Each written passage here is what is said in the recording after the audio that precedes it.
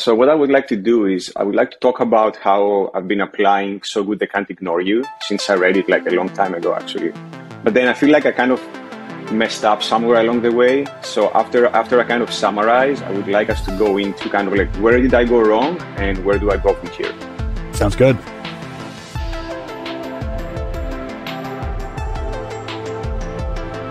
I'm Cal Newport, and this is Deep Questions, episode 220. So if you're new to the program, it is where I answer questions from my audience about the theory and practice of working and living deeply in an increasingly distracted world.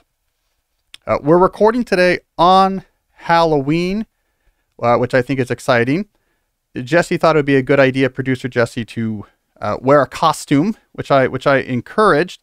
I think he went a little bit too far, though. I'll let you be the judge. If you're listening, you'll have to go look for the episode 220 video at youtube.com/CalNewportMedia to participate here. But you be the judge. I think Jesse went a little bit too far here. So I really got into the costume. So what do you think about that? I mean, it's pretty elaborate, Jesse. What is a skeleton's favorite plant? I don't know. What? A bonsai.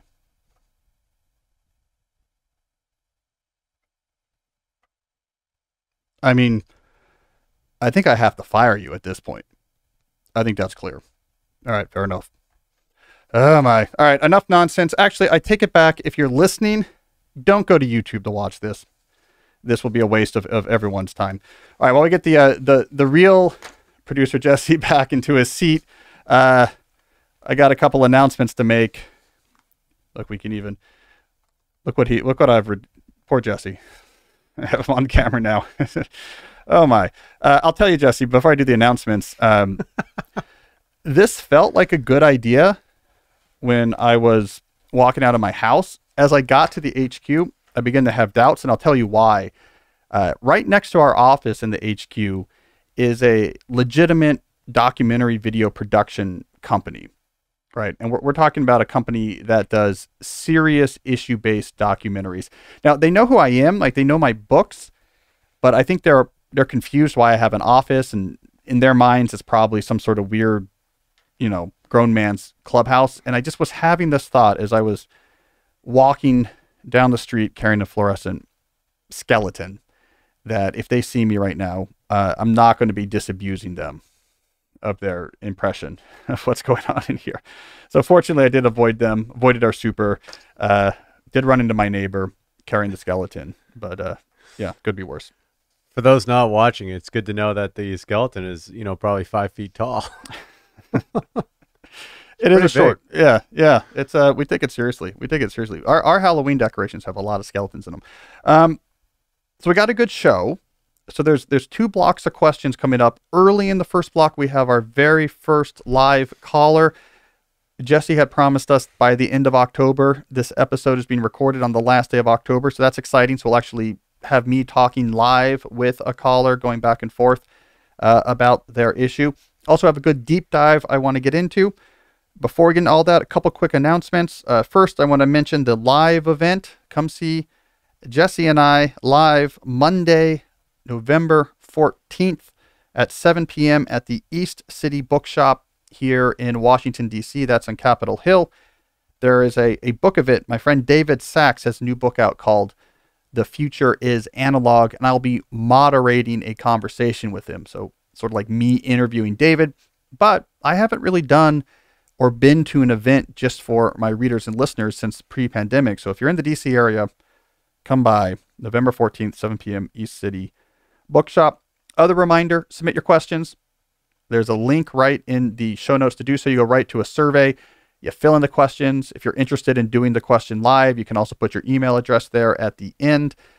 While we're still early in this new survey, it's your best chance to get your question on the show. So definitely go submit your questions.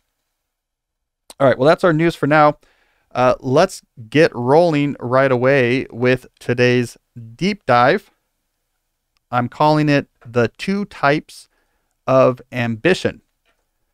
Now, this deep dive is based off of an article I posted to my newsletter at calnewport.com just a few days ago. So the original title of the article, and I have it on my screen here for those who are watching instead of just listening. The original title of the article was On Michael Crichton's Busy Ambition. It's from October 28th. So the motivation for this article, which I want to pick apart in our deep dive today, was actually coming across a profile of Crichton in the New York Times archives from 1970. And I have this on the page now on the screen if you're watching, a profile that's titled For Michael Crichton, Medicine is for Writing. There's also a picture of a young Michael Crichton there. So what struck me when I read this profile recently was the busyness of Michael Crichton at this very early stage of his career. So let me set the scene for you. This is the scene that I opened the article with. All right, it's Michael Crichton, his last year at Harvard Medical School. He's 26 years old. He goes to the dean of the medical school and he says, I don't think I'm going to practice medicine. I've figured this out. But what I do want to do is publish a nonfiction book about hospital life, and in particular, the hospital in Boston where he was doing his intern rounds. And he asked, can I, instead of doing some of the normal whatever work you would do during your final semester, can I instead go around the hospital and gather research for my book? And here's the actual quote I have here from this article, which was written 1 year after this occurred. He said, why should I spend the last half of my last year at medical school learning to read electrocardiograms when I never intended to practice? All right. So he says this to the dean of Harvard Medical School.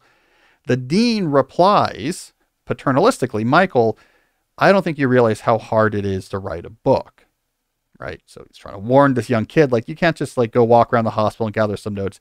This is when Crichton did his mic drop and revealed to the dean of Harvard Medical School that he had already published 4 books during his first 3 years at medical school. He had been doing so under the pen name John Lange, Lange. Not only had he written those 4 books, but he had multiple other projects in action, not just this nonfiction book idea, which he had already started, by the way, but his first 2, I would say, serious publication efforts. His first 4 books are potboilers. I've read them. You can buy them. They reissued them under Michael Crichton's original name. They're Clive Cussler, James Bond style thrillers with some techno flavor added in. But he was also, by this final year of his med school, deep underway with some more serious books. The first being A Case of Need, which he published under a pseudonym as well.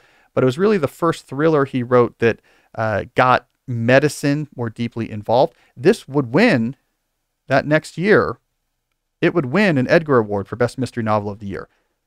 It's a hard award to win. He also was working on The Adrenoma Strain, first book he would publish under his own name, and of course would be a big breakout bestseller. It's what really started his fame in the literary world, became a big movie back in the 70s. He had all this stuff already going on when he went to talk to the med school dean. So by the time you get to a year later, when this New York Times profile is written, you see that this is a one-man multimedia operation. So in addition to all of those projects going on, he somehow has 2 more potboilers he writes under his pseudonym by 1970. So somehow he adds 2 more books unrelated to A Case of Need, unrelated to The Adrenoma Strain. He also, by this point, was working on what would become The Terminal Man, his second techno-thriller written under his own name. It was called something different. In the profile, they're still calling it a sympathetic man, like the sympathetic nervous system, but Terminal Man is much better. He revealed that he was already intent on directing the movie for The Terminal Man. So he was concurrently writing a screenplay. He was also traveling to Hollywood every week on what he called, and I'm highlighting this here, a skills building gambit. So he was going to Hollywood. He's trying to pick up, because he wanted to be a director as well. And so he was going to Hollywood a couple days a week. So this was the year after he left medical school. So he had this sort of half-hearted postdoc at the Salk Institute in La Jolla. La Jolla? Jolla. Hoya. Hoya? Is it La Jolla? Yeah. Okay. Which is not far from LA, I guess. Yeah. So he was going back and forth commuting. It's like San Diego area. Yep. All this stuff was going on. 27 years old, all this was going on at the same time. The New York Times profile called his career hyperactive. And it is. Can you imagine that? I mean, I do a fair amount of things. That's crazy, the amount of things he had going on. So all these different projects he was juggling at the same time. Oh, and by the way, he also published a novel with his brother under a pseudonym between 1969 and 70 as well, an experimental novel about drug dealing where they would pass the manuscript back and forth. And he would write an entire draft, and then his brother would edit an entire draft. All this stuff's going on. So, busy guy. I compared him in this article, let's say apples to apples, another really successful fiction writer, John Grisham. John Grisham's younger. He really got his start in the early 90s, whereas we have Crichton getting his start in the early 70s. But whatever, same idea. And there was a period in the 90s where they were competing back and forth, not just for the biggest book sales. Grisham and Crichton, for a period in the 90s there, were in a huge war on movie rights. They were breaking deals, breaking records for movie deals, and their agents would say things like, I want whatever Crichton got for his last book plus $1. Like they were trying to one-up each other. All right, so what's John Grisham's story? So John Grisham, in the 1980s, is a lawyer, small-town Mississippi lawyer. He runs for and also wins a seat in the Mississippi State Legislature. So he's a Democrat state legislature and a small-town lawyer. Doing both of those things, state legislature is a part-time job. And he decides he wants to write a book. He gets an idea for a book from a case that he wasn't trying but was observing. And he gets this idea for a book, and he tells his wife, I want to try to write a legal thriller. And she said, okay, but do 2 in a row, right? So that way, maybe one of the ideas doesn't work. You have 2 shots at it right away. And if both of those ideas don't work, then you know that maybe that's not for you. So he does this. It's hard. It takes him longer than it takes Crichton. I have the numbers in here, but I think it was something like 3 years because he's writing in between these 2 jobs. And you can find him in some interviews talking about, I have my notepad while I was waiting for meetings. I was waiting for a legislative session to begin, and I'd scribble notes. But I found a really definitive interview where he said, this is the secret. I woke up at 5 and I wrote every morning. And it was really hard, and I was often really tired, and it wasn't like all that fun. And that was the only way to really make progress. And it still took him 3 years to write the first book. He started the second book the day after he finished the first. Good thing he did that, because the first book, A Time to Kill, he had a hard time finding a publisher. When it came out, small first printing, did nothing, disappeared. But he had already basically finished his second book by that point, so he's like, I might as well. This time, his second book, which is The Firm, his agent leaked bootleg copies of the manuscript to movie producers. So before they had even sold the book, Paramount came in and said, we'll pay you $600,000 for the movie rights for The Firm. So then once the publishing industry heard that Paramount had paid $600,000, they're going to do a big movie, which they eventually did with Gene Hackman and Tom Cruise. Doubleday snapped up the book rights for a lot of money. That book got a lot of coverage, went on to sell a lot. The number I quote in the article is 7 million copies. I couldn't really source that well. It might be less than that. But anyways, it sold a lot of copies and set up his whole career. This is where, and I say in the article, Grisham's path diverges from Crichton. Grisham does not look at the buffet of appealing opportunities that is generated by his initial success and say, let's start feasting. He does something very different. He says, I now have the leverage and money needed to simplify my life in a way I couldn't before. Stops practicing law, leaves the legislature. Based on the advice he heard from a bookseller that all the big fiction names publish once a year, he said, that's what I'm going to do. 1 book a year. That's what matters. Especially in the beginning, I need a book every year to solidify my audience. And he basically retreated into just a writing routine of 1 book per year. And I have some of the details of it because he's talked about this before. Here's how he eventually perfected this, I would call it almost monastic writing routine.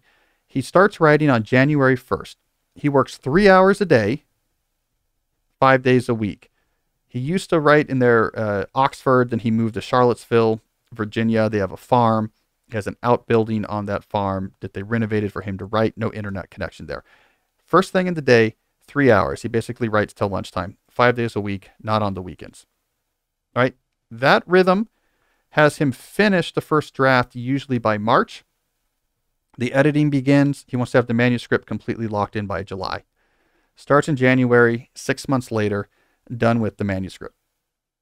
Now that's it for writing until the next January. Now he'll think and do research about what his next book is going to do at his own pace. He will do clearly publicity.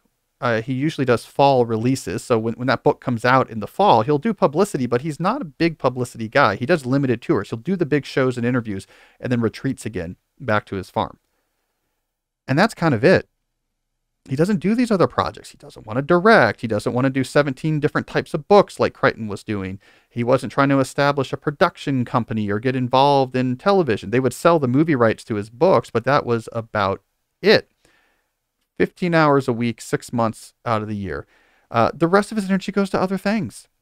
When he had younger kids, he was really into Little League baseball. And so he built it's not officially associated with Little League, but a youth baseball complex, 5 really great fields. They started their own youth baseball league. He was the commissioner of the league. He loves baseball. He loves coaching. He thinks it's great, for kids. I know he's heavily involved in, political fundraising as well. He just has other stuff that he does. So I found an article, and I can't excavate this anymore, but I remember finding this and reading this, and I wrote about this somewhere. I can't find where, so I can't find the original source, but you'll have to take me at my word for this. At some point, this was an article from probably the last 10 or 15 years, his longtime assistant retired, and he realized, according to this article I found, that he didn't need to hire a replacement because there was no work for her to do. I mean, his agent has his number, his editor has his number. They know his routine. He's not involved in a lot of projects. He's not involved in a lot of schemes. So there was nothing for the assistant to even organize. He writes from January to March, edits from March to July, does a 1-week publicity tour in the fall. So anyways, very different than Crichton. Crichton says, I now have success. I want to go do lots of different things. Grisham says, I have success. I want to simplify my life. So what I did in this piece and what I want to do right here is try to put names to these 2 different approaches to ambition. So what I write in the article is the first model exemplified by Crichton is what I call type 1. It craves activities and feasts at the buffet of appealing opportunities that success creates. The other model, exemplified by Grisham, is what I call type 2. It craves simplicity and autonomy and sees success as a source of leverage to reduce stressful obligations. Medical school wasn't sufficiently stimulating for Crichton. Life as a lawyer was too hectic for Grisham. They therefore reacted to their success in much different ways when it respectively arrived. Now, my argument is this is a spectrum, but most people fall towards one end of the spectrum or the other, the type 1 Crichton end or the type 2 Grisham end. And that it's important to understand where you fall on the spectrum because it will have a big impact on not only how you plan your professional or aspirational endeavors, but how you react to successes when they come. If you don't have this figured out, you can end up in a mismatch situation. If you're a Grisham that allows the pressure of your success to push you into a bunch of Crichton-style projects, you're not going to be happy. If you're a Crichton and you use your first book taking off to move to the middle of the woods, I can finally now live in the house in Maine overlooking the water, you might be bored. You might be depressed. You say, what? I'm just isolated up here. This doesn't make me happy. So understanding where you fall, I think, is important. And that was the call I made in that article. Recognizing those are 2 very different types and they're both valid, I think is in itself very validating for people. So when you're doing something like lifestyle-centric career planning, you have some clarity. So the final question is, where do I fall? Well, in the article, I was really clear. Grisham is what resonates with me. I got some pushback, though. People say, you say Grisham resonates with you, but your life looks more Crichton-y to us from the outside. And I think that's a very good point. And I guess what I would say is that I'm aspirationally Grisham. I mean, to me, being able to work autonomously on a hard project on my own terms, on my own timings, to disappear for a while and just come back into the public eye occasionally, that really resonates. When I read that profile of Crichton, it stressed me out, made me anxious. So I think I resonate more times Grisham. Now, it looks like I'm doing a lot, and partially that's true. I'm probably a little bit more on the Crichton spectrum than where I need to end up, but partly it's an illusion because I do things sequentially. I work on things a little bit at a time. This is classic slow productivity, a little bit of time, but with great focus. Do that long enough and things begin to pile up, but I'm not necessarily working on all those things at the same time. I think the podcast, newsletter, video portion of my empire makes my activity seem really multiplied. But as Jesse will attest, this is a half day venture for me. So the way I see all of this, like what you're hearing right now, is unlike Grisham, I'm a Web 2.0 guy. I grew up with the internet, so I do like to be able to connect directly with my readers and listeners. To me, that's really important, but I keep it confined. And so I just have a burst each week of let's do a bunch of stuff to connect with our readers, but it's confined. It's not a lot of ongoing projects that are eating up a lot of my time throughout the week. So if you put that aside, it's basically writing in CS. And if I had to pick an ideal, where would I be when I sell, 7 million copies of The Firm or whatever my equivalent is? Honestly, to me, an ideal would be I'm always writing, I'm always thinking sequentially, though, one thing at a time. I'm finishing this book chapter, then I'm writing this New Yorker piece, then I'm writing this academic article, then I'm writing a couple more book chapters with a half day every week where we do this nonsense so that I'm not just living in a cave. To me, that would be great. And I'd be happy with that. I don't need to be directing or whatever the equivalent is of all of Crichton's busyness. So anyways, type 1, type 2, know where you are. Use that knowledge to help direct how you approach both your ambitions and your successes. And I think it'll make people a lot happier. Do you think Crichton's still like that? Well, he's dead. So he's the ultimate. Oh, right. I was thinking, yeah. Yeah. So Crichton died in 2008, maybe. Cancer. Yeah. He's older. By the way, I'm always surprised by how old he was. Well, we talked about this before on the show, but you read his first book under his own name, The Adronomous Strain, which again reads so modern. You think this book was from the 90s, and yet in the book, no one's landed on the moon yet. So that's a long career. So he when he first started writing these things, there were no personal computers. We hadn't landed on the moon yet, because he was born in 1942. Yeah. I was getting confused with Moneyball. Michael Lewis. Yeah. Yeah. I wonder what his deal is. He has a podcast with his buddy Gladwell's network. Mm-hmm. He writes. Usually he's always working on a book. I thought he had one of these sort of visiting like professorship things at Tulane. Yeah. For a while. I mean, I know that's what Isaacson's doing. I think Meacham is doing that. A lot of these writers, like these sort of that generation of came out of magazines. Now they're in their 60s. Pulitzer winning writers. A lot of them have these positions at universities. Mm-hmm. But yeah, I think Lewis is a good example. I think he's just like, I just want to write. Yeah, I know both. The whole time I was just thinking about Lewis for some reason. I don't know why. Yeah, well, I should go down that rabbit hole too. All right, so we're almost to our very first live call. I first want to mention a sponsor, actually two sponsors that I'm very excited about because this is just coming straight out of my own life. So these are two things I really want to recommend, and it will be easy to recommend because this is just pulling from my own life. The first is our friends at 8 Sleep. The 8 Sleep Pod is the only sleep technology that dynamically cools and heats each side of your bed to maintain the optimal sleeping temperature for what your body needs. You can sleep as cold as 55 degrees or as hot as 110 degrees. Jesse, I missed my 8 Sleep so much. I just got back from Georgia. I really missed it there. I was staying in a hotel in Georgia at a Marriott. And here's what happens at a hotel. And I think it happens other places too. Because I sleep hot. I make the room cold. Mm-hmm. I had that thing rock and rolling at 65 degrees. 65 degrees. So when you're first getting into bed in a hotel room that's 65 degrees, you think, I'll never be warm again. Like maybe I'll need extra blankets. Like it's freezing. I got to get under the covers. It's like uncomfortable to be outside. It takes 10 minutes before you're uncomfortably hot, because what happens is your body heat builds up in those comforters and in the mattress, and you're hot. And I had those covers kicked off by the time I was waking up in the middle of the night. This is what the 8 Sleep does. It's not about, I want it to feel really cold on my skin. It's that it takes the heat away. So that really comfortable feeling you get when you first get into a warm bed on a cool night, before your body heat's warmed it up, you keep it all night long. The 8 Sleep is just pulling that heat away through its capillary system. And so it always stays comfortable under the comforters. So, I mean, 8 Sleep has basically ruined me for travel, because I really notice it now. I'm like, man, I miss my 8 Sleep. It would be pretty eccentric to bring it with me though, Jesse. It's because there's, you have this big mattress cover and this cool like spaceship looking pod. That maybe is going too far, but this is my evidence that I love my 8 Sleep is now I have a hard time when I'm not with it. They have a lot of data, but I'm not even going to quote the data. Take it from me. I love it. I'm a -1 on their temperature scale. I think my wife is a -2. You can set each side differently. You control it with an app.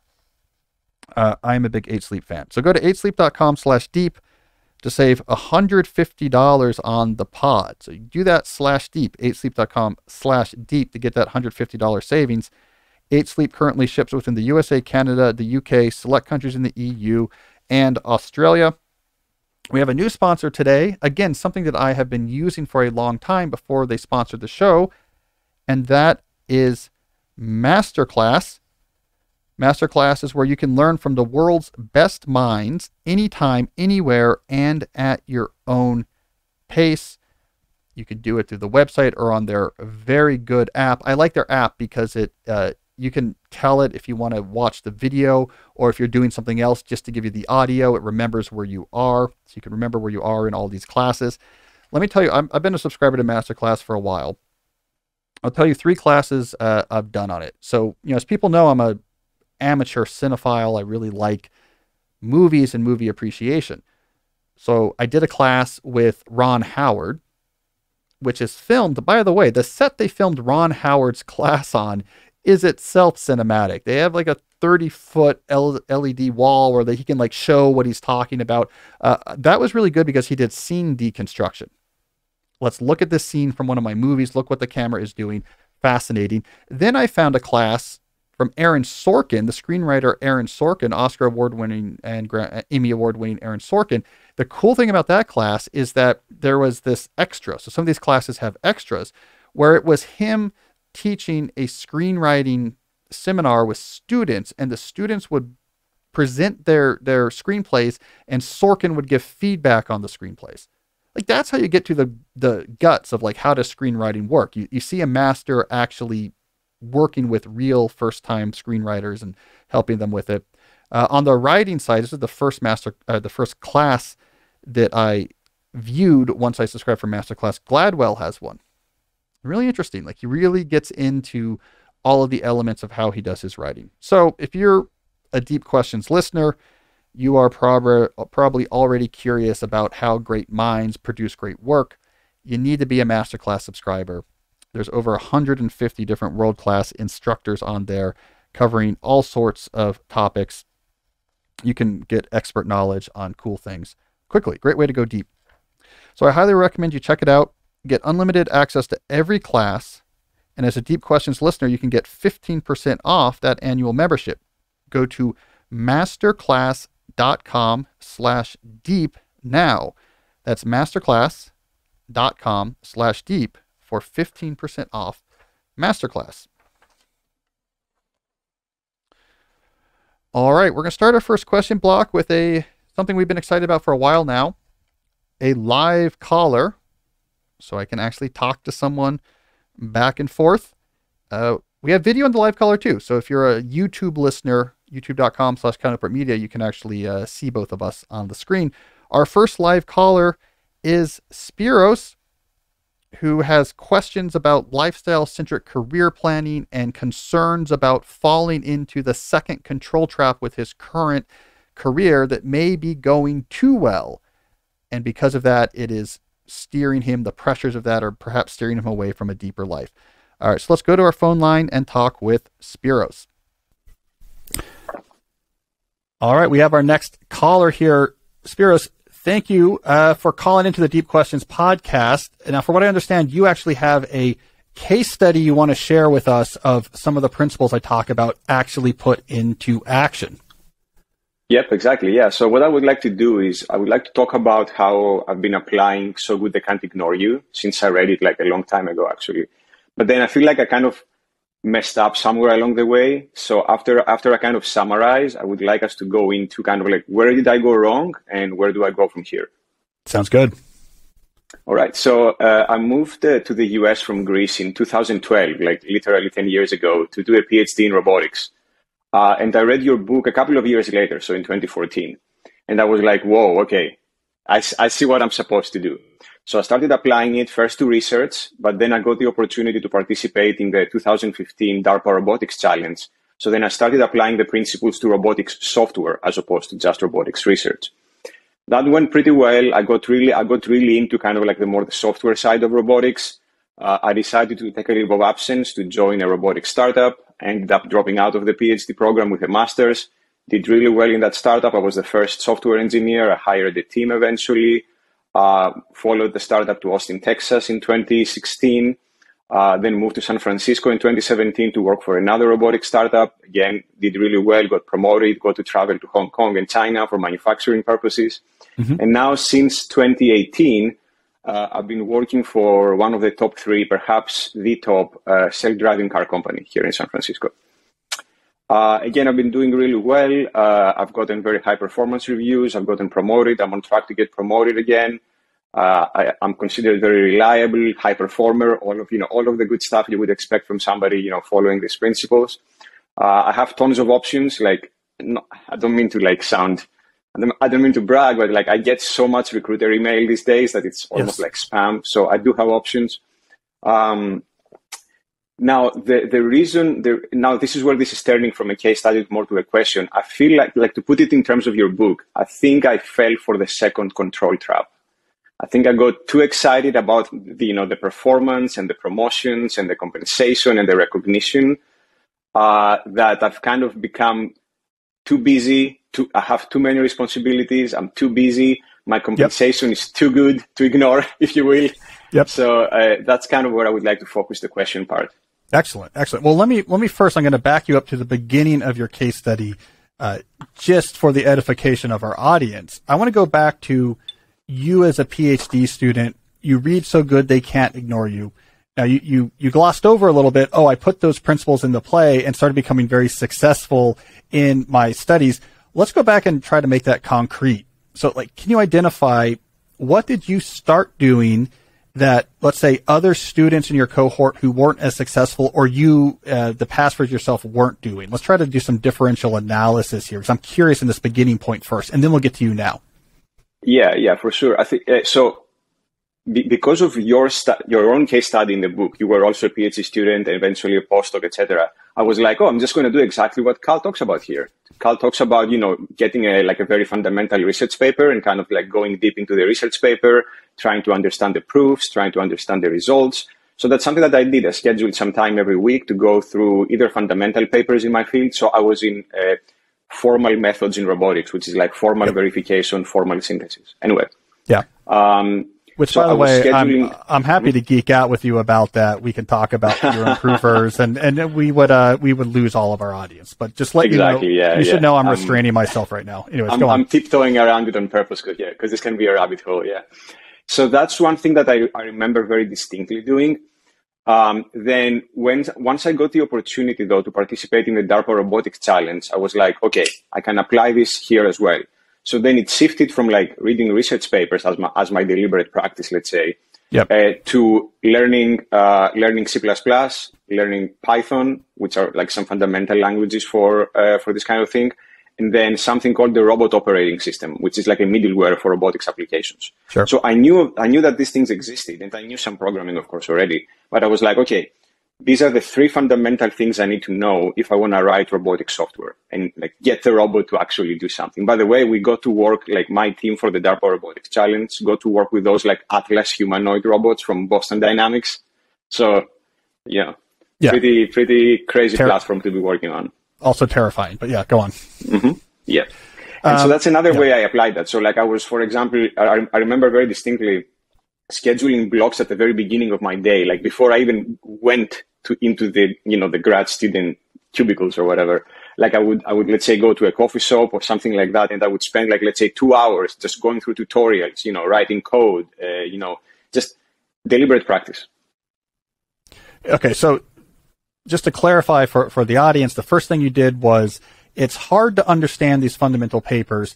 Having that knowledge will be useful. Quick follow-up here, because I get this question a lot. How did you actually structure the reading of hard papers without a formal forcing function, like I need this for a project I'm working on? You just had a system, a quota? How did you do that? So the way I motivated myself was that, hey, I'm seeing that I'm having a hard time with like the very formal aspect of writing. So I was able to write research papers, but they were kind of like, they weren't going very deep on the math, on the proof side of things. Yep. So I was like, okay, I'm going to motivate myself by saying that by understanding the fundamental papers and how these proofs work, I will be able to do that myself eventually.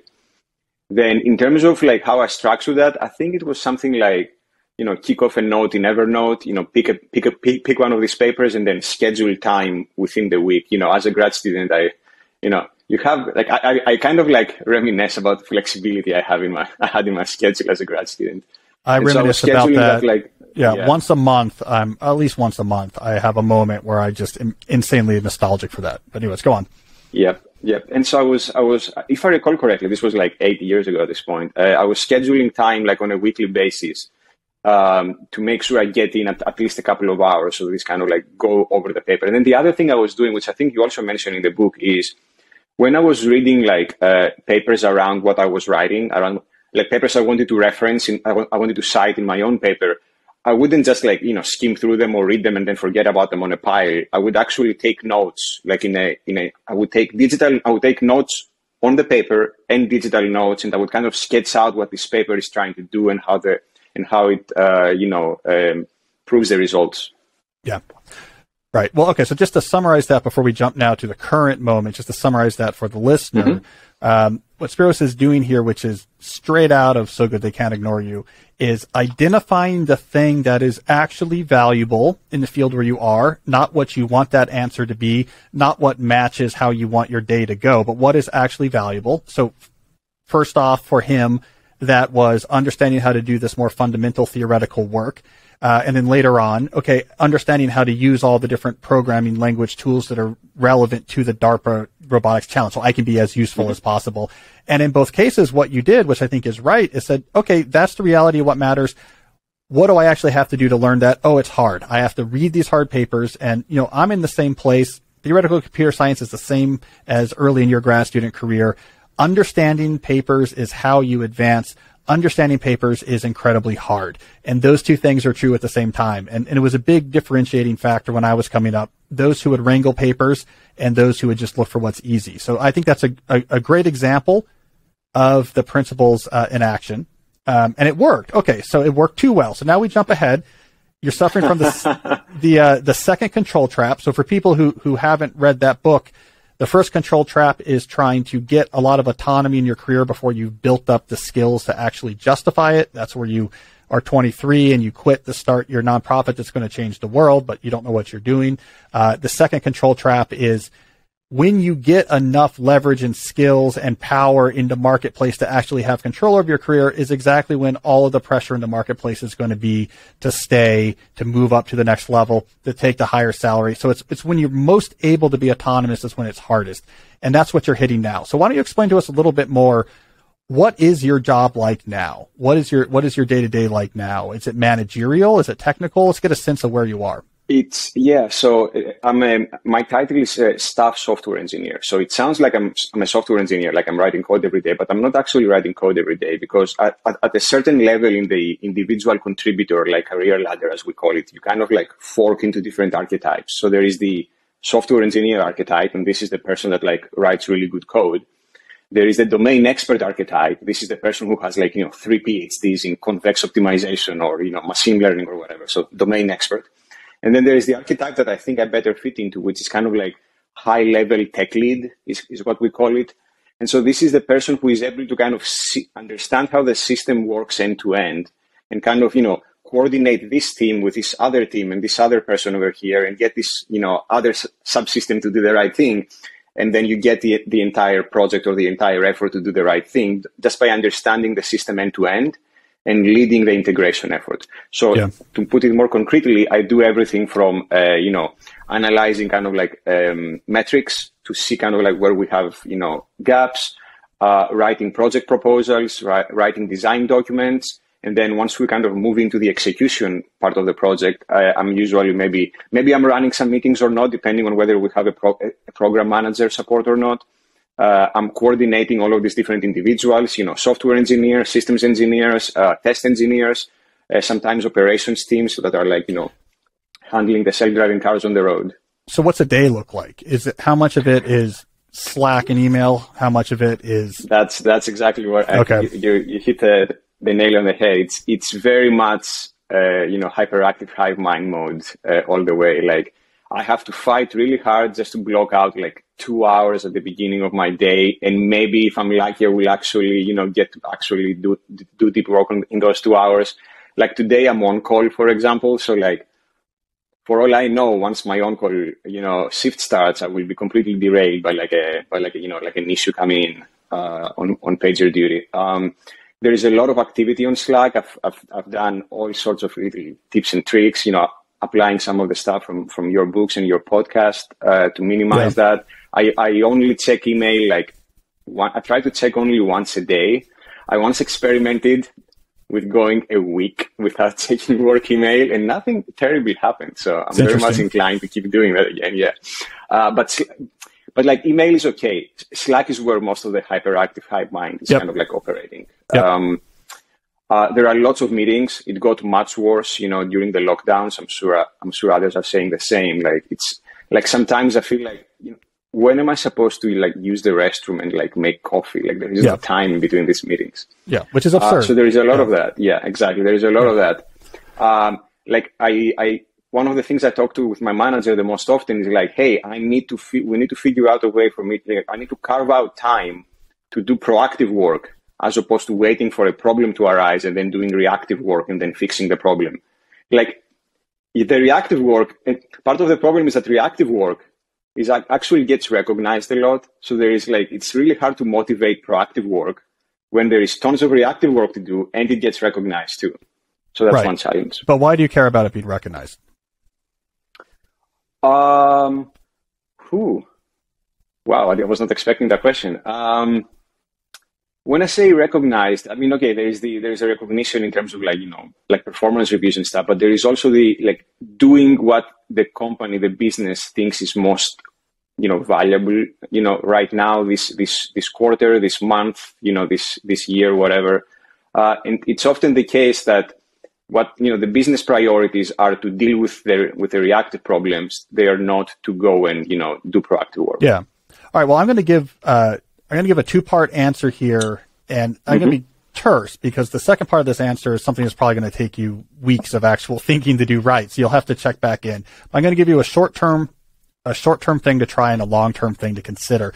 The short-term thing to try is I think this might be a good setup for a deep to shallow work ratio conversation with your manager. So I talk about this some in deep work, but then got a lot of feedback from people after that book came out about this particular strategy working well. So it's pretty well road tested. And it's where you have a conversation like the type you're already having with your manager, but it's a little more quantitative, right? You say, okay, this is what deep work is. This is what reactive work is. You're in a tech company in San Francisco, so they probably know the term already. And you say, what ratio of this sort of reactive shallow to deep proactive do you think is optimal for my position? Like what ratio of those two is going to produce the most value net for the organization? So we got to get a number on it. And when you have to get quantitative about it, they're not going to come back with the answer, I want you to do 100% reactive shallow, right? Because you have this other value. You have this training. You can produce new things. So when you get a number that they agree to, this often leads to the dissolving of ossification in business culture. So it let loose a lot of innovation. So they might say, okay, maybe it should be 50-50. So what we're going to do is, mornings now are for you to do proactive work. No calls start till you're not on call till the afternoon. We tell the whole team, don't expect responses. That's just an example. I don't know your exact situation. It might be, Tuesdays and Fridays, you work from not at the office and maybe from somewhere else and you're just doing proactive.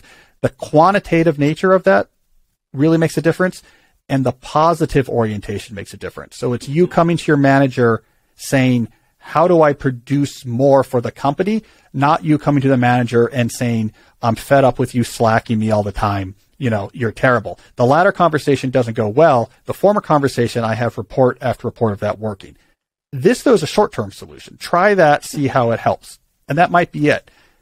My long-term solution, I'm gonna ask that you probably are at a good point. And let me actually ask you, how old are you, if you don't mind sharing? Yeah, I'm 34. Okay, so you're in this sort of heart of the millennial generation, approaching middle age. It's a perfect time to start thinking through these questions of, okay, let me step back. How are things going in my life? What reconfigurations are looming on the horizon? It's a good time to go through a serious lifestyle-centric career planning exercise where you really I would look at 40 and 50 as age targets. And like we talked about on the show, have this really clear vision of all aspects of your life in an ideal world at that point. Not just work, but where you live, what you're doing with your time, who you're around, see it, smell it, taste it, we like to say. Get that vision for 40, get that vision for 50, and then look backwards and say, how do I get there? And in answering that question, you may end up saying, okay, my current career trajectory, that's fine. I just have to do the steep to shallow work ratio, maybe do a lateral move at some point into more, you could maybe figure it out. Or you might end up with an answer. You say, I have a lot of skills. I am an ML robotics expert engineer. Okay, why don't I take that out for a spin and I can actually maybe do something drastically different. I'm on contract. I work 6 months out of the year. I live on Vancouver Island. You have a lot of flexibility. So short term, I would do that ratio conversation. Long term, I would say, let's go through that exercise in detail and just see where it leads you. And don't be afraid if it leads you to, I'm more or less close, I just need to make some tweaks. Or if it leads you to, I'm about to buy a ranch outside of Austin. It could lead you in a lot of different directions and be open to all of that. How does those, as a 1-2 punch, how does that sound as a potential way forward? I'm glad the conversation went there because I kind of anticipated this, and I've already done the first draft of what you just described, knowing that it was. Tell us, it could come up. Should I actually go into it? Yeah. Okay. Give us the brief summary of the ideal lifestyle picture you're playing with. So the brief summary is that I'm originally from Greece, right? So I wanna get to a point where I can spend more or less every summer in Greece, working, not working, doesn't really matter. Spend about 6 months out of the year in the US, and then spend another quarter, just working from somewhere else. Other things I want to be doing, I want to be able to be near the water. I love swimming, I love water sports and whatnot. So I want to be able to do that. I want to start writing. I wrote a few blog posts and articles back in grad school, and I really enjoyed that, but I gave that up later on to focus on my career. So I want to get back into writing, maybe eventually actually write a book. We'll see about that.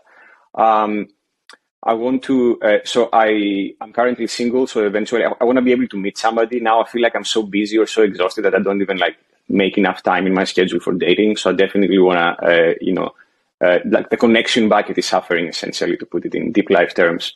Mm-hmm. Other things in there. Finally, you mentioned Austin. It's actually Austin is on that roadmap because I figured that if I were to move to Austin, which is Central Time, but I work Pacific time hours, then I get 2 extra hours in the morning when I still have energy and willpower to do things like deep work, to do things like writing, before I engage with the hyperactive hive mind. So Austin is actually on the trajectory, potentially.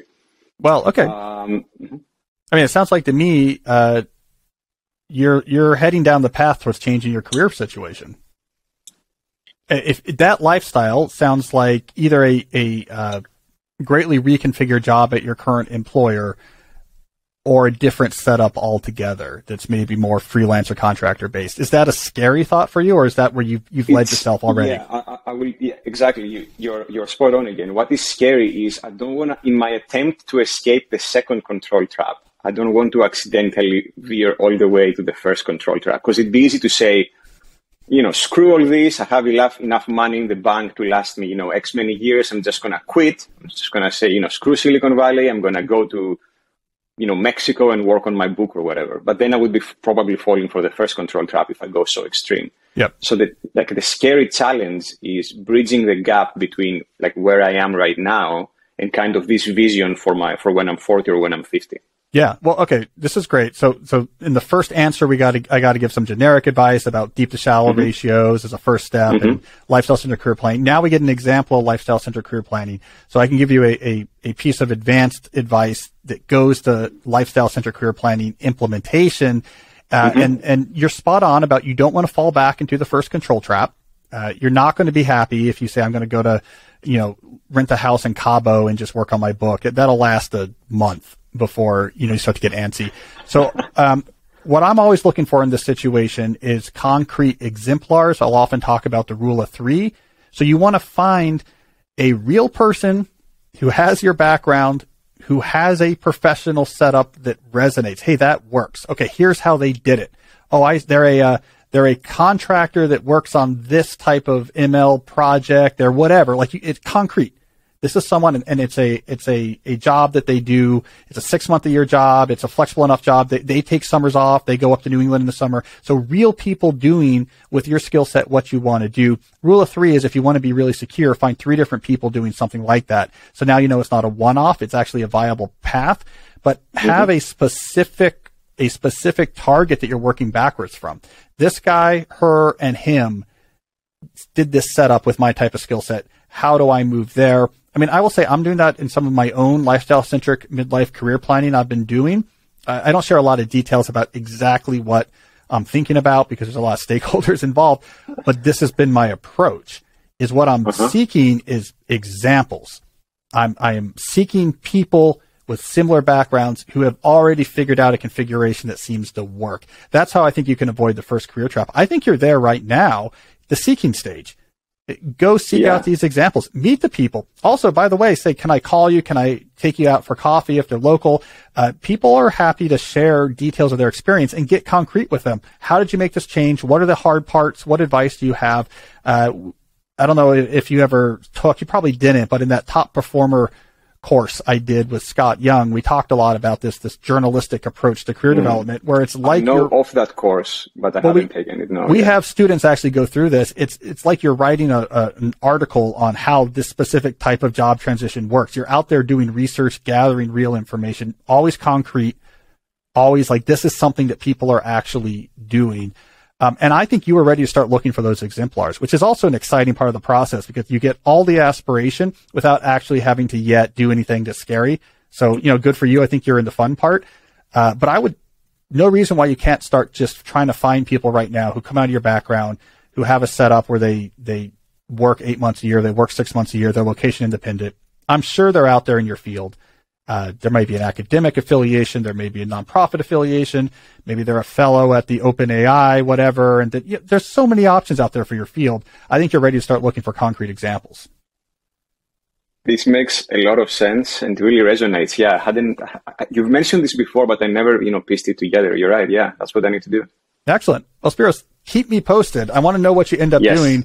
And maybe we'll follow up and we'll share that with the audience. But in the meantime, thanks for the case study. Thanks for the questions, and also an excuse for me to go through a lot of different advice. So I find that useful as well. Yeah. All right. So good luck for you. Thanks very much. Thank you, Callie and Jesse. Bye. All right. So there we go. Our first live call. I enjoyed that. We have more of those to come. So stay tuned. And if you have feedback, of course, you can always send us notes to jesse@calnewport.com. All right. So let's move on now with some written questions. Let's see, Jesse, do you have the written questions to get to? We got kind of a culture shock here. We've just talked to someone live, and now we're going to written questions, but we do it all on here. All right, what's our first written question of the day? First question is from Philip. He says, you got started by blogging, but what are your thoughts about using private journaling or building creativity or even a writing career? So what are your thoughts for using journaling to, build that? Well, so Philip, my thought on becoming a better writer is the best way to do this is to write, but in particular to write for audiences where there's feedback. So you have some sort of feedback function that is going to apply pressure to your craft to try to improve it. So that could mean writing for editing. So there could be an editor that needs to either accept or reject your piece, and if it's not good enough, they'll reject it, or they've commissioned the piece, but they're going to be editing it, and you have that feedback in your mind of if this is not good, they're going to be disappointed. There's going to be a lot of work to do. I want to impress them. It can also mean writing for an online audience if you have other metrics to look at, such as it could be views or clicks. It could be more the direct feedback you get from your readers, the comments they leave, the emails they send you. Was this thing clicking or not? Did this, if you're a tech writer, get picked up on Hacker News and do well? How is the subscribers to my email list doing? So you can get online metrics now as well. But what you want is writing for an audience with feedback. It's that stretch to want to optimize or improve that feedback function that you get better. That's where you get the deliberate practice effect. Writing to a private journal is not going to generate that. So as a source of making you a better writer, writing your private journal is not going to directly improve your craft. There are other benefits to it. I see here in the elaboration of your question, you mentioned that the book, The Artist Way, talks about private journaling as a way to increase creativity. And that might be the case. If you're a novelist, doing private journaling on ideas might surface more random recombinations and connections of ideas in your mind and help you pull out more grist for the creative mill. So I could believe that. If you're a nonfiction like idea writer, I think taking notes on thoughts you have, different theories or connections between ideas, you don't want to lose that. So having a place to take notes, that could help as well. So my summary is, as grist for material, to that material, then yeah, private journaling could help. I don't, but it could help. For making you a better writer, you have to write for people who care, and you have to care about how they feel about what you're writing. That's what's going to push you to improve. All right, what's our next question? All right, next question is from Alessandro, a 24-year-old from Italy. What are some examples of keystone habits for the community bucket? You know, I've got this question a few times. Really brief review for those who are new to the show. One of the methods we talk about on here for developing what we call the deep life is to divide your life into these different categories that we call buckets that cover different aspects of what's important for you.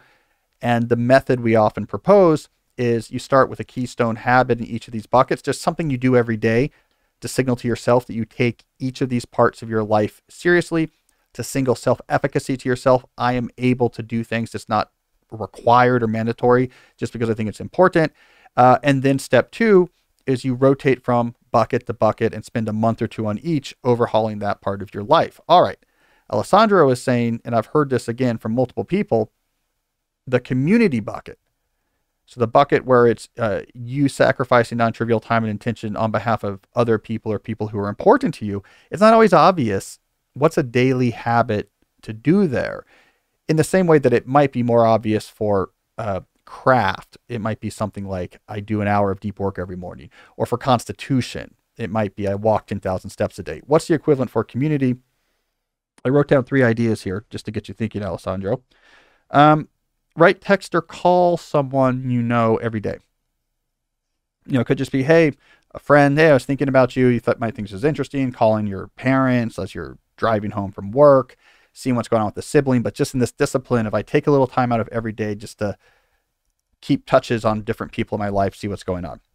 Idea number 2, perhaps there's an online community that you're involved in that's very important to you. People that share a certain interest or a philosophical or theological orientation, or they're involved in a niche hobby, whatever it is, right? But maybe you have an online community, hopefully that doesn't exist in a massive public mind warping social media platform. Hopefully this is in something that's more controlled and niche, more of a long tail social media type environment. And maybe you do something every day on that community.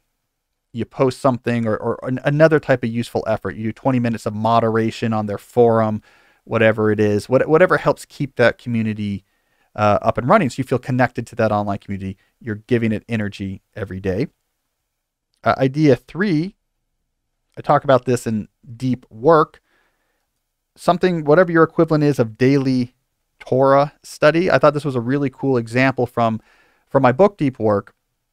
In the Orthodox Jewish community, there's this tradition of you read Torah every morning. There's a page a day. There's a way to break this up so it's a page a day.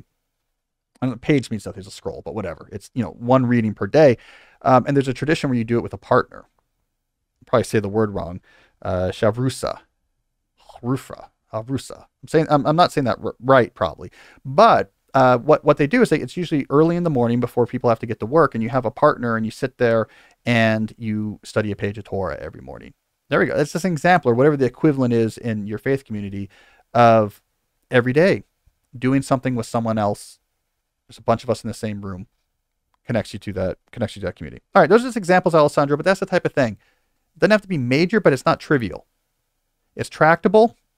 It might take some sacrifice some days, but you can almost always get this done.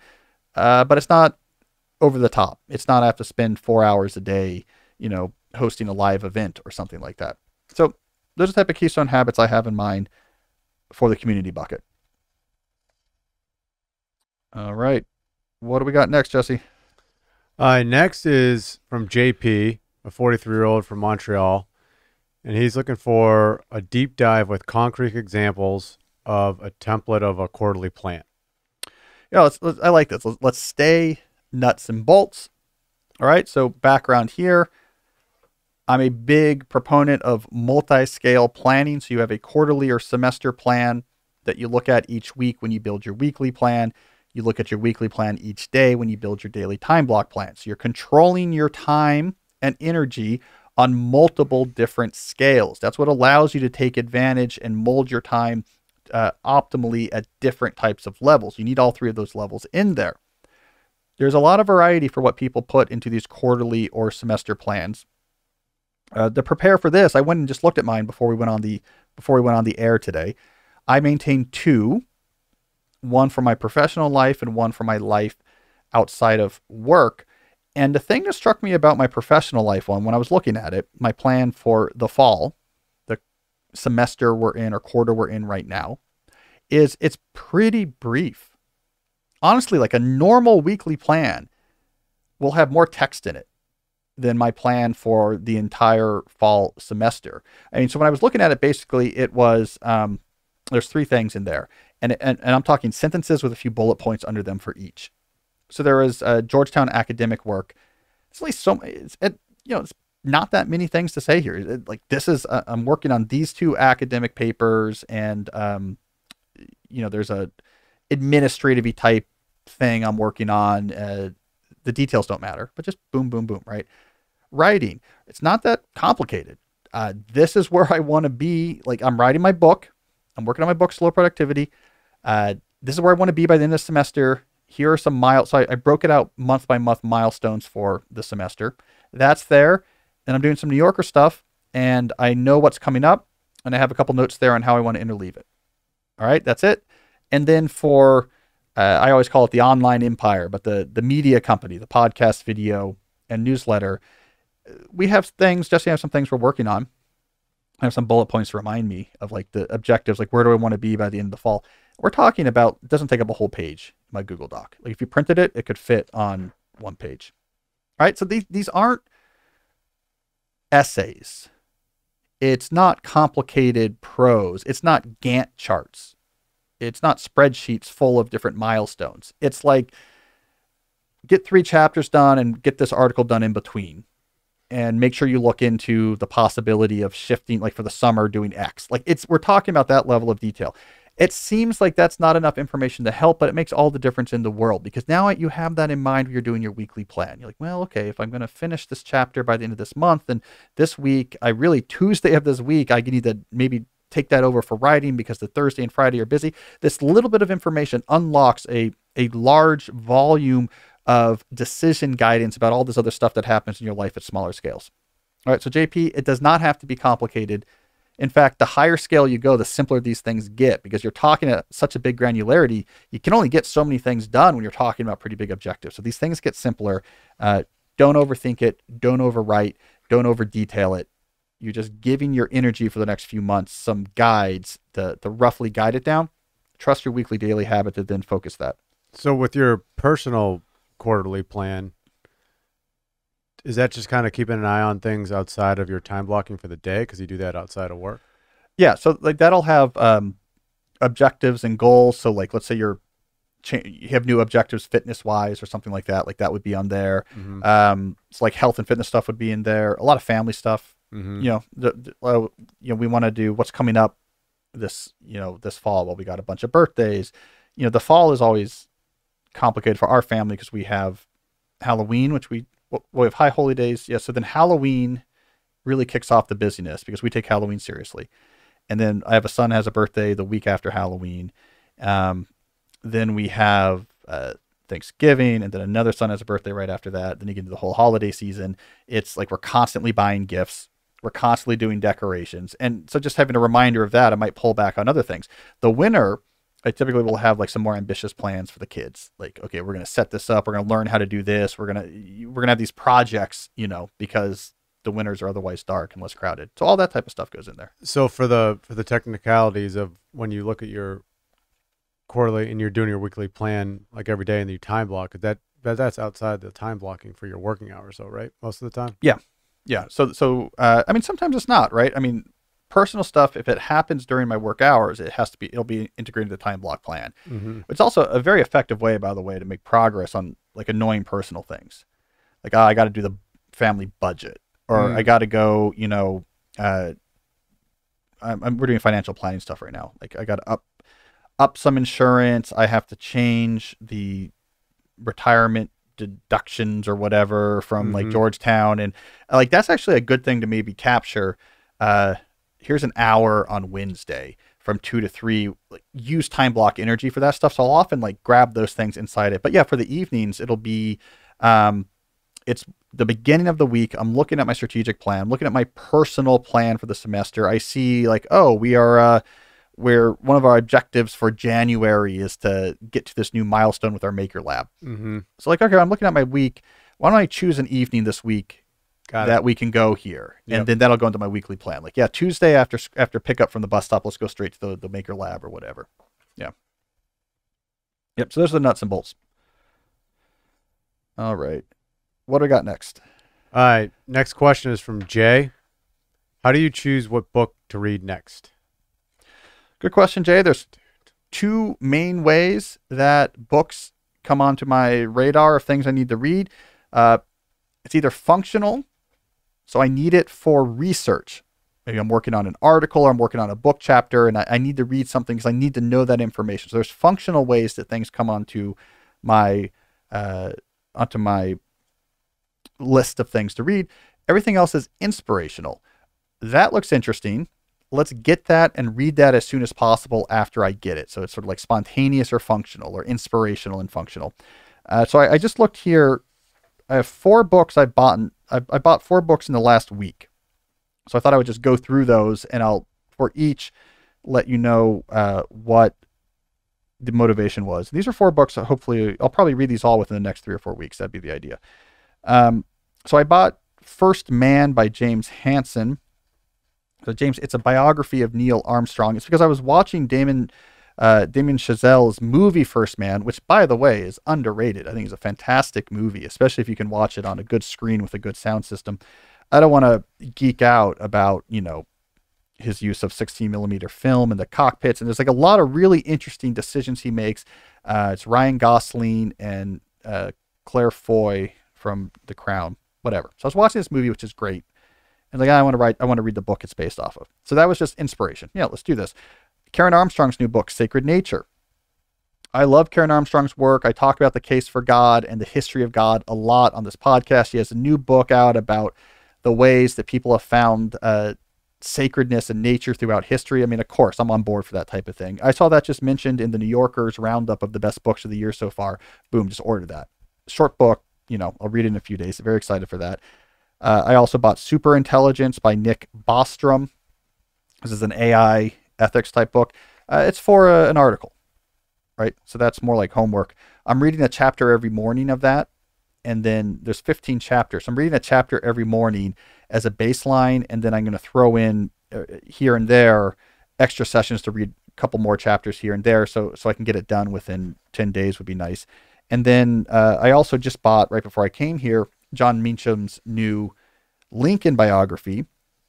I am I'm a Lincoln fan. I read a lot of Lincoln stuff, but I'm particularly excited about Meacham's new biography for a lot of reasons. I read a great review of it in the Washington Post Book World this weekend. And so that's on its way. It's a big book. I'll find time to read it. I want to get that done in November if I can as well. So there you go. It's a mix of inspiration and functionality. And if I get inspired, I buy it. I want to get into that book before the inspiration dies down. When you're reading enough, you can get through a lot of books. So on a given month, how many books do you read? Or how many books do you buy? Sorry. I mean, 5. Probably. So last week you bought a lot of your quota. Yeah. Essentially. Yeah, I have all I need for the next month. But sometimes I'm buying books. I'm not going to read the whole thing, but I need like this chapter and that chapter for an article or book research. Like that's worth $25 to me. Yeah. If I can get a good example out of something. But yeah, I bought a lot of my quota in a big burst. And then you take trips to the library too every once in a while too, right? Yeah, and we have little free libraries in my town. They're really big. My town is really big on these little free libraries. They're everywhere. And I get a lot of good books out of those. It's just a take a book, leave a book type system.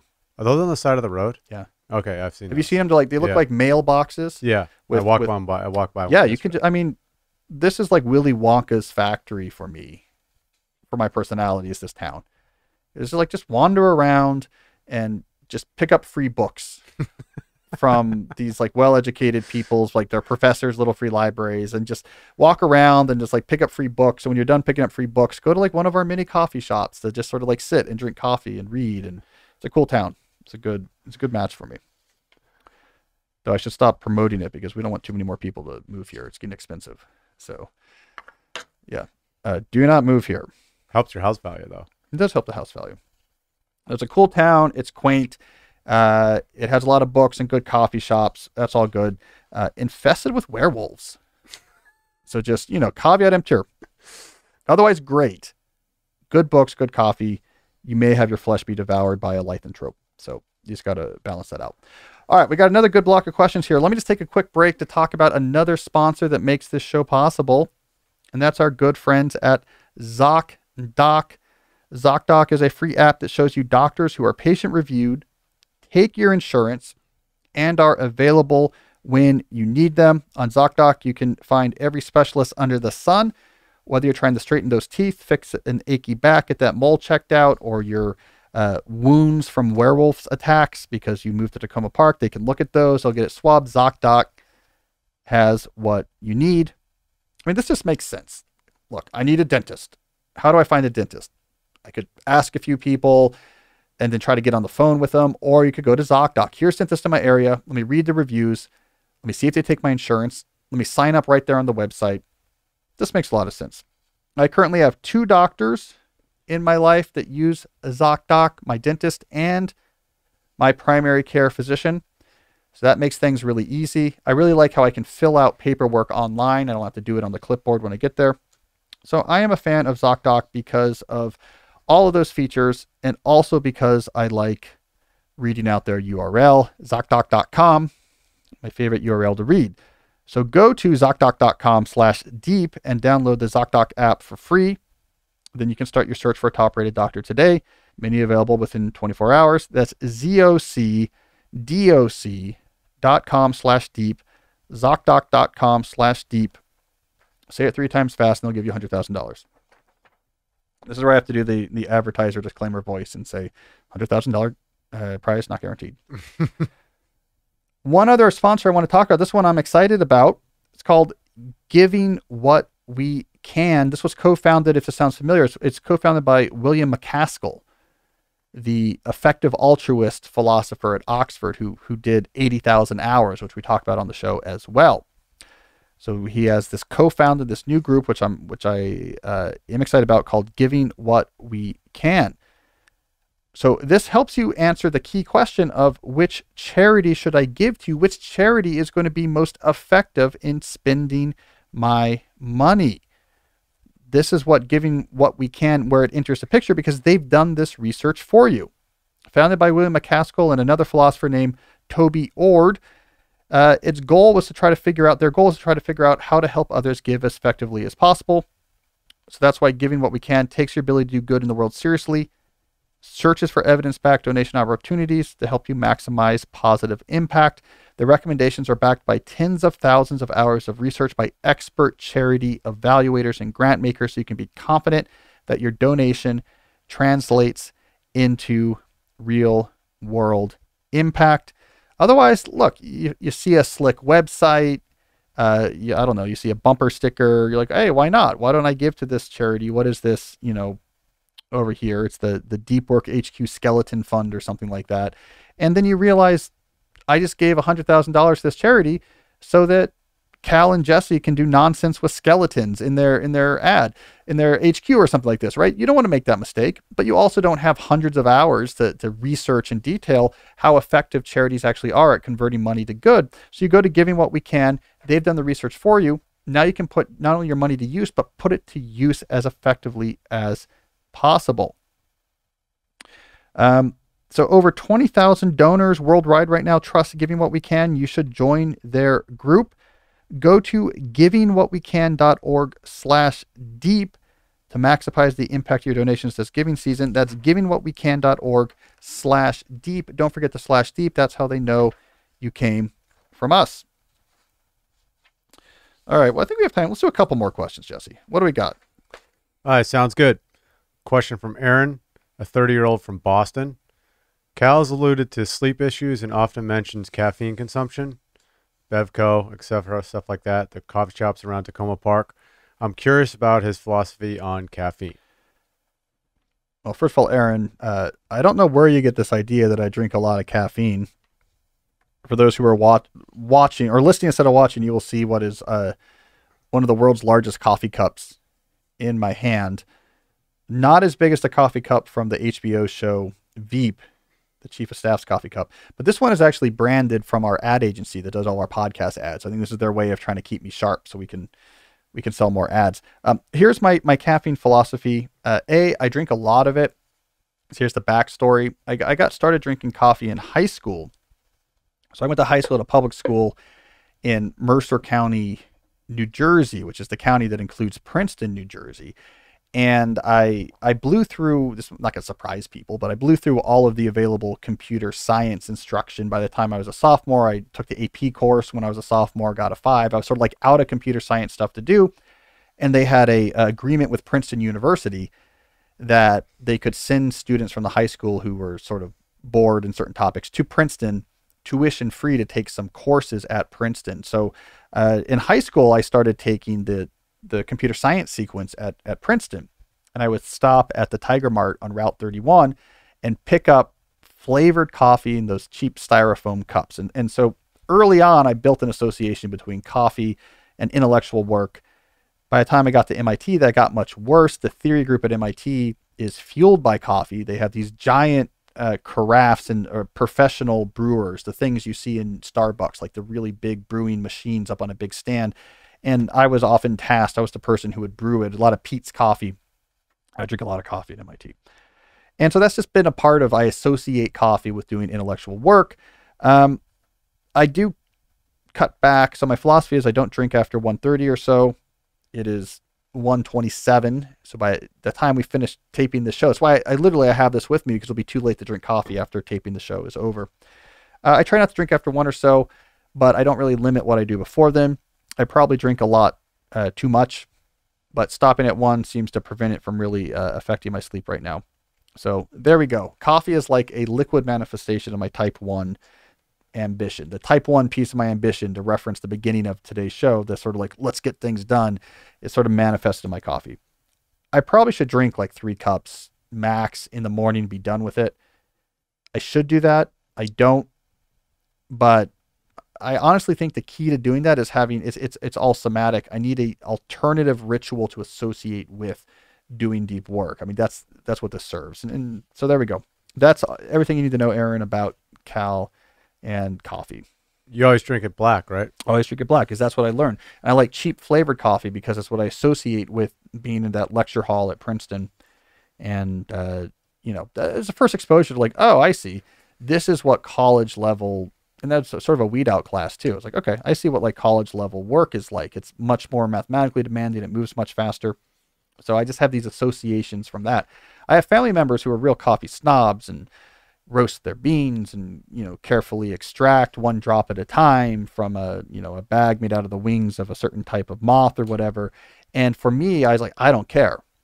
I'm drinking right now Trader Joe's pumpkin spice Harvest whatever holiday coffee. I just associate that acidic cheapness with time to think. And you never drink tea? That's what I do when I need the deep work after 1:30. I'll drink herbal tea because you get half the associations. It's bitter and it's hot, and that actually works pretty well. Mm-hmm. That'll work pretty well. You're probably way more you're more controlled about nutrition. What's your coffee philosophy? No caffeine? No, I drink coffee. Wait, you had a coffee cup when you came in here today. Yeah. Right? Yeah.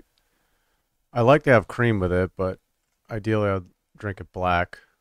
But sometimes when I treat myself, I put cream in it. I was listening to someone somewhere, which is not a very useful description. All I know is it was on a podcast, and it was within the last month. That's all I can locate it. And he was saying, like full fat cream in coffee is like much better than butter or other types of things, because there's something about the way the fat is encapsulated in dairy that works well with the coffee and blah, blah, blah, metabolism, blah, blah, blah, something is like you get energy out of it and it doesn't just store the fat away. But if you have other sources of fat in coffee, because I guess the keto people or the paleo people put like butter in their coffee. Yeah. Actually, it's not so good. Like that, it's not as good. Like that just gets sucked right into cells to be stored or something. So he was a big proponent. Whoever this guy was, some guy I heard sometime on something was a really big believer in just like full cream, full fat cream, heavy cream, like is actually much better for you. Got it. Yeah. Well, with that type of detail about who he is and his credentials, I don't see how you could not listen to this advice. Some guy on something I heard at some time. I think he ran a heavy cream factory. All right, let's do one more question. What do we got? Okay. Questions from K-Man. Do you have any recommendations for my 16-year-old son who is now reading your books and listening to your podcast? He would like to create multiple streams of income and enjoy a deeply satisfying life. Let us know. We'll be listening. Well, I mean, first of all, good for your son. Like, let that be the underlying piece of this answer, is just to have someone at that age who is thinking so intentionally about their life is like a superpower.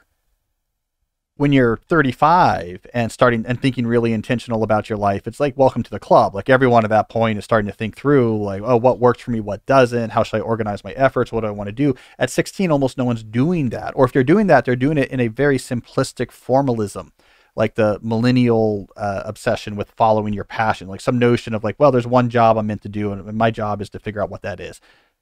Very few people your age are thinking so systematically. So that by itself is going to yield lots of benefits, irregardless of any particular advice I now give you going forward.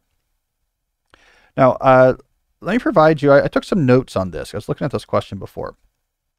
So I want to try to provide some relatively rough advice for you as someone who is young, to lay a foundation of support of sorts that will support a deep life as you enter adulthood.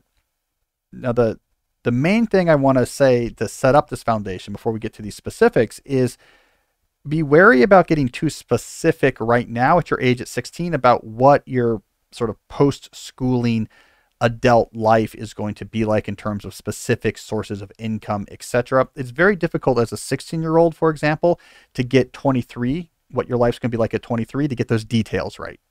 Because you don't have knowledge yet of what you're going to be exposed to and what opportunities are going to be open to you. So this is really the right time to be much more laying a foundation for being able to take advantage of opportunities and build this lifestyle when the time comes as you enter adulthood. So I would say don't worry about the specifics yet. Let's work on you right now to make you into a deep life generation machine so that you 4 or 5 years from now is going to be well suited to start crafting a really cool life. So here's a few things I wrote down. Number 1, be 10 times more organized and intentional about your academic work than everyone else you know. Most students are terrible at study strategies. Most students are terrible at time management as a student. If you are not, you can reduce the amount of time it requires for you to perform your schoolwork at a certain level by a factor of 3 or 4. It really is almost like a magic trick. I learned this from experience. You start treating your student life like a job, like a 35-year-old would treat their job, and it becomes significantly easier. its footprint on your life becomes significantly easier. The amount of stress it causes will reduce down to very little, and you will be able to perform academically at the very height of your potential without grinding it out, without overloading or overburdening yourself. So, I wrote a book about this, How to Become a Straight A Student. That's for college kids. I wrote another book called How to Be a High School Superstar. If you look at the part 1 playbook for that book, I adapt a lot of those study and time management advice from college to the high school context. So you might find value in both of those. So the Straight A Student book and the part 1 playbook from How to Become a High School Superstar. The story I always tell is I was a reasonable student my first year of college. At the end of the first year of college, I got serious about my academic strategies. I started treating the problem of how do you do well as a student like an entrepreneur would treat the problem of how do I learn how to market? How do I find the new audience? Because I'd run a business. I was used to that way of thinking. I brought that way of thinking to my academic work, and I jumped from a good student, B plus, A minus student to 4 O's starting my sophomore fall, every single quarter till I graduated, except for 1 A minus in my senior spring. Ended up graduating with a 3.95 GPA. If I had done this 1 quarter earlier, I probably would have been the valedictorian of my class at Dartmouth. I did not get smarter between the summer of my freshman year and my sophomore year. What made me unique is I was one of the only people on that campus to start experimenting with what's the right way to take notes, what's the right way to study for a math test, what's the right way to study for an art history test, how can I manage my time so I don't have to ever work past 8 p.m. It was much easier than you would think. All right, so be 10 times more organized and intentional about your academic work. Number 2, introduce some discipline into your life so you get used to the idea of having a disciplined life. There's things that are important but hard, and you're willing to do that work over time and see the results in the long term.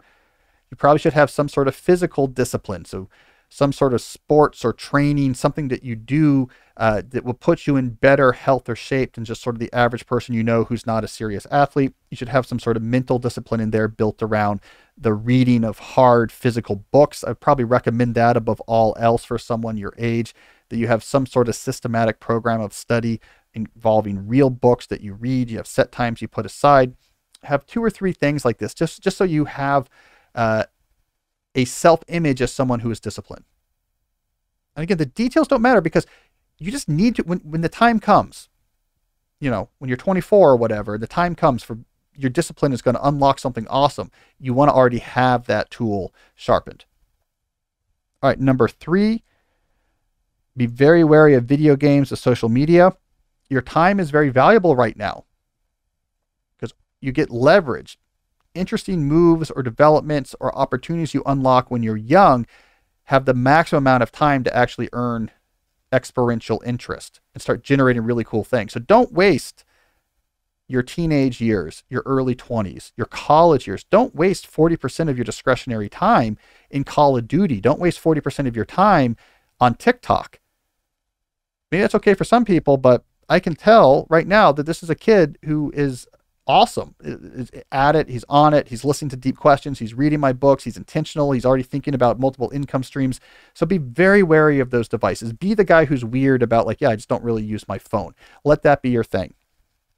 All right, number 4, expose yourself to bulk positive randomness. That's a term that comes from my longtime friend, Ben Casnocha, who wrote about that in his memoir of being a teenage entrepreneur prodigy. So starting companies in his teenage years. Startup of You is what that book is called. And he talks about this a lot. Expose yourself to lots of interesting stuff all the time to see what clicks, what sticks, what ends up resonating and holding your attention the next day or the next week. Go hear speakers, read interesting things, go to interesting documentaries, go to conventions. Expose yourself to bulk positive randomness. This is how you get eventually something really interesting clicking in your life.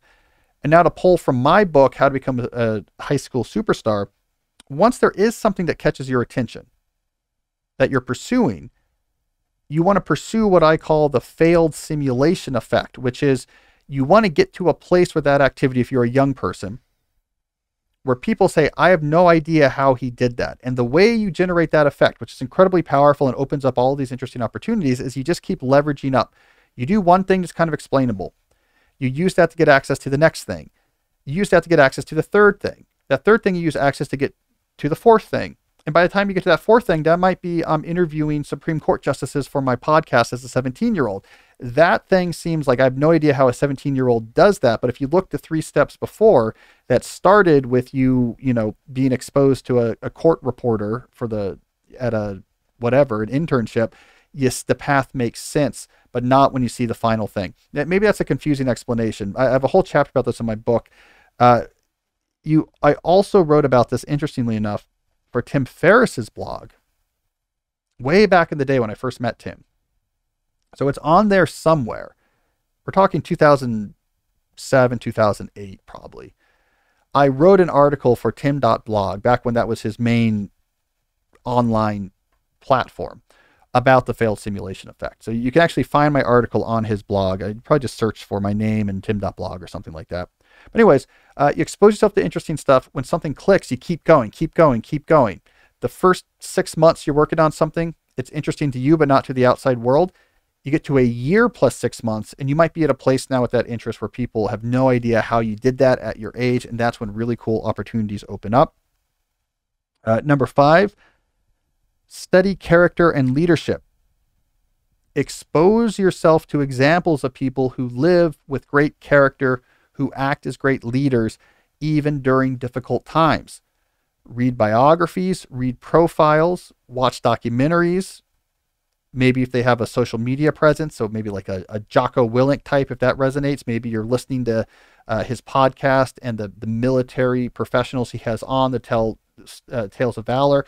Whatever it is that resonates, you want to be imprinting young a real affiliation or affinity for character and leadership, especially during difficult times. That is going to be a North Star or a guiding light through all sorts of different ups and downs and competing pressures and diversions you're going to experience the next, let's say, 10 years of your life.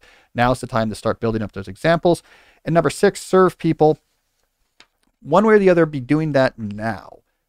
And it's just setting the habit of, and it could just be volunteering. It could be, this is this cause, or online, I go and I help, I'm in this community just to help these people. Whatever it is, you also want that imprinted into your soul at a young age, that serve other people, because that's what you need to fall back on when the other pursuit you have isn't going well. This company failed and I lost this job and I really am feeling down on myself because I had these ambitions that I was going to be Michael Crichton at 27. And instead I'm at, I'm getting to that age and I'm short on money and my plans didn't work. You fall back on helping others. Well, you know what? Let me just put that energy to helping others while I also am trying to figure myself out. The more you can fall back on how can I serve or help other people, the more emotional and psychological resilience you're going to have for all the ups and downs that are going to come. It's what's going to prevent you from ending up instead 26 and bitter and on Twitter and just mad and yelling at people and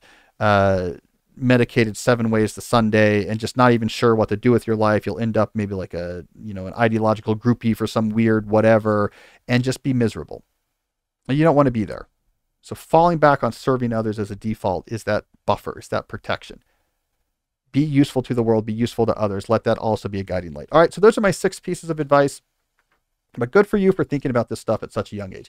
You do these things, you're going to be a rock star. You're going to be a rock star in college. You're going to come out of college and be living a life that you are going to have full control on the reins of this life. And when you start doing lifestyle-centric career planning seriously, which, you really should wait till a little bit later in college to do so, you are going to have options. And whatever comes out of those initial lifestyle-centric career planning exercises, you're going to be able to shape your life there. Live a deep life and a useful life. So I'm glad you asked that question. That's my advice. And that is also all the time we have.